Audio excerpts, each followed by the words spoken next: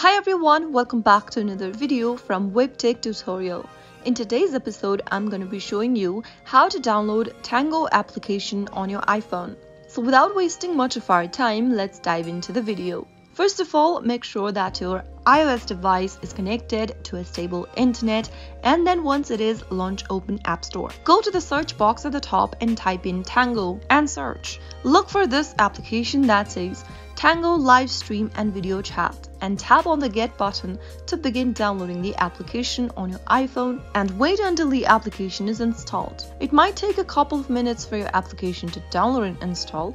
Always make sure to be connected to a stable internet in order to get it downloaded faster and easier. Once the download progress is completed, simply launch open the application and there you should be able to get the Tango application downloaded for iPhone. So that's how it's easily done. If you found the video to be helpful, go ahead and give us a thumbs up. Don't forget to subscribe to the channel by hitting the subscribe button.